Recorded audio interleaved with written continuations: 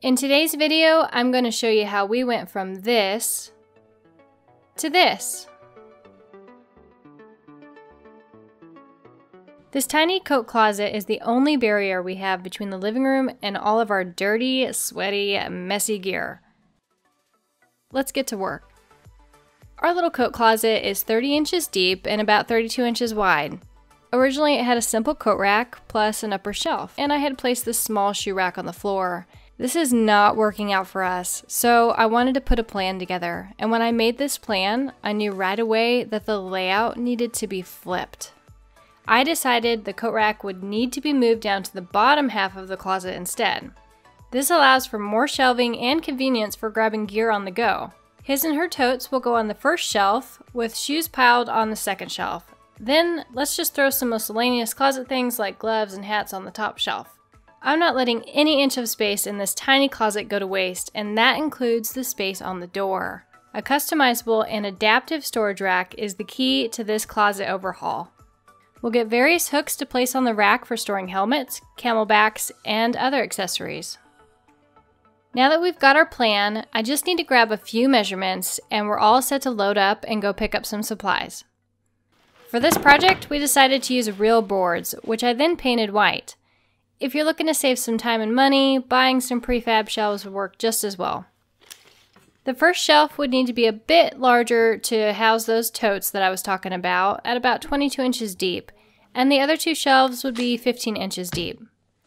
I'm just gonna make sure that fits. In the closet? Yeah. Okay.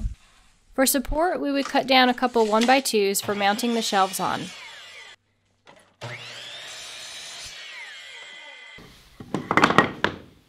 For the storage rack on the door, we chose to use tap mount wall hanging setup with hooks and pegs galore.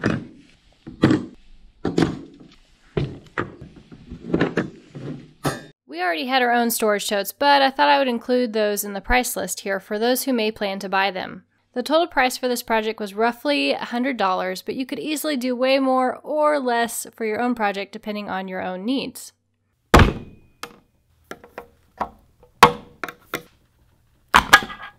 After Brandon cut the shelves and supports for me, I got busy painting while he got busy building the storage rack for the door. As with any DIY project, there's bound to be at least one challenge. The tap mount hangrail we bought is really meant for a larger space like the wall of a garage, but we definitely do not have a whole wall that we're working with here.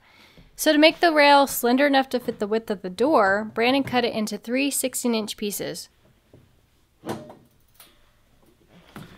A chop saw would make this much easier.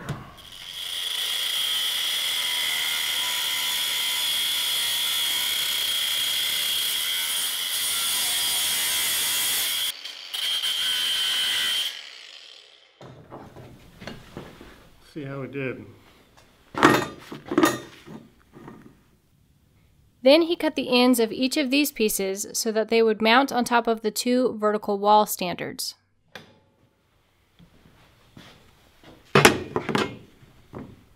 Now if we have the right size things, this is how this eventually works. What do you think? I think it's gonna work good. Back inside, it's out with the old and in with the new. Brandon removed the original shelf and coat rack and then started mounting the new shelves. He's using his nail gun here, but a regular hammer and nails or screws would work fine too. Though it's not as hard as finding a needle in a haystack, finding an actual piece of hard wood in a dirt cheap door is surprisingly difficult. We plan on using some drywall screws for mounting, which are rated up to 40 pounds, but finding a true piece of wood to screw into would be best.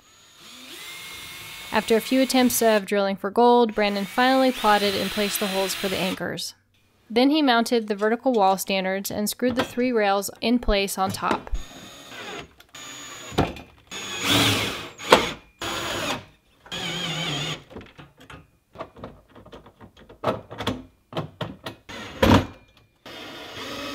With the hardware in place, it's time to throw some hooks up and start bringing it all together. These undershelf hangers are super easy to latch on and will work well for hanging helmets and bags on. Then we can put these smaller pegs on the side anywhere for hanging hats or jackets or whatever we want. There's a lot of other kinds of hooks you could buy too. Alright, that's enough of this empty closet.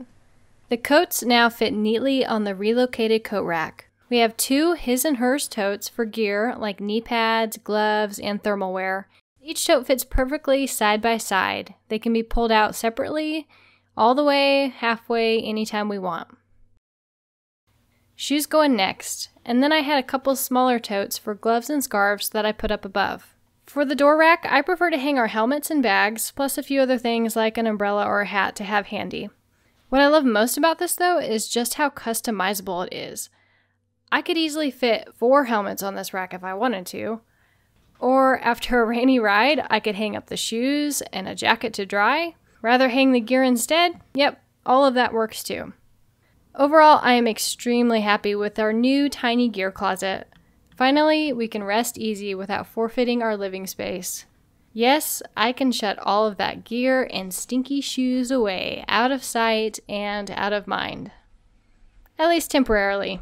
You know I'll be back on the trail in no time.